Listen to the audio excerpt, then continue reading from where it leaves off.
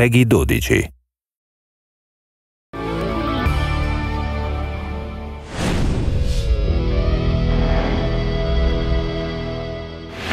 Rocksmith 2014, we've got 11 new Guitarcade games. Guitarcade is the area of Rocksmith where you can learn new skills such as bends, slides, tremolos, chords, and all that, and brush up on your techniques in a less formal, less structured environment.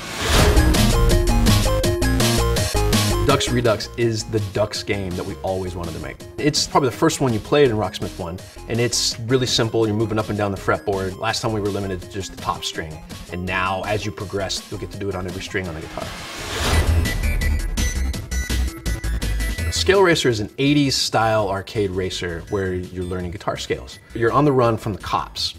And as you play the scales up and down the guitar neck, you go faster and faster to get away from the cops. You can either play the next note early for more bonus points, or wait until just the last second to crash the cop car that's chasing you into the oncoming traffic.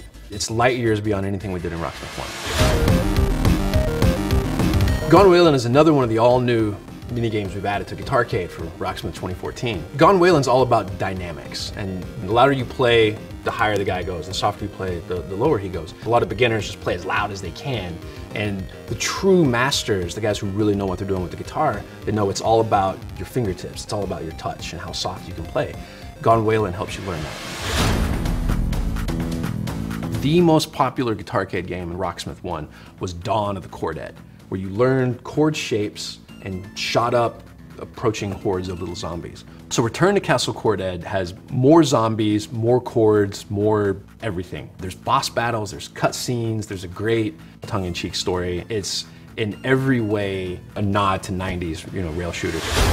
One of the things that people loved about Guitarcade before was that we had leaderboards for every game. You could check your high score against the world. We've kept that, but we've made it better. Instead of just passively checking your position on the leaderboard against the rest of the world, Rocksmith actually looks at where you are on the leaderboard and sends challenges your way. The leaderboard challenges provide never-ending motivation to keep getting better at the games themselves, but then also at guitar. When we shipped Rocksmith 1, everyone said that it was a classic rhythm game, but with a real guitar. That wasn't necessarily the case. It's a great learning tool. In Rocksmith 2014, we've made the learning better, but we've also added Score Attack, which is essentially a classic rhythm game, but with a real guitar. It's all the stuff that you expect: locked difficulty, head-to-head battles, duets. Everything is just so much better. The learning is better, it's more fun. It really is just another thing that makes Rocksmith 2014 the best way to learn guitar.